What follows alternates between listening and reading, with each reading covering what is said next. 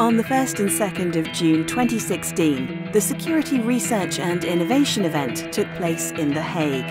This conference is not about words, it's about working together and showing results together, and that's exactly what you see here.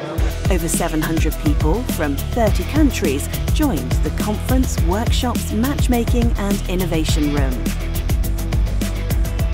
Cyber attacks are no longer a matter of if, but when. Good counterterrorism is when you arrest the terrorist before he acts, not after. Move on investing in humans and technology.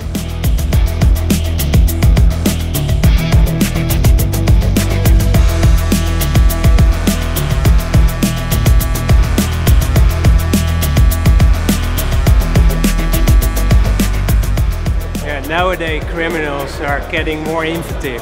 They use the internet and they're not attached to any strings or borders anymore.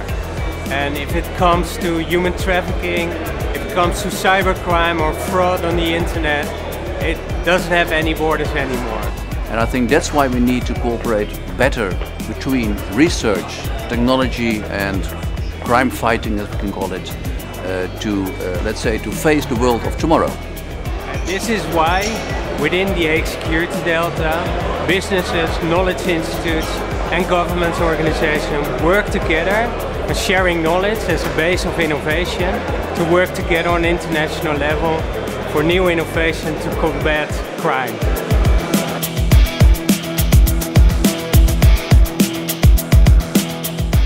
This van is the only one in the Netherlands, and I think it's the only one in Europe. It's our mobile forensic lab. We can do our digital forensics works at any location. I think it's so important for companies like ours, a small company, to get access to the latest research, but also to end users. So it's a meeting place with the right people. For us it's important to establish sustainable connections, to interact with those we can work together on long terms. So currently we have initial contacts, but this will give us the opportunity to bridge and to make a long-term cooperation. For me, whenever I look at it, I see how can it help India. So I found this Israeli and the Canadian company technologies, which I can take to India with Netherlands as a base. So that's what I like in matchmaking. Get a list of companies, get it right to the point, not wander around.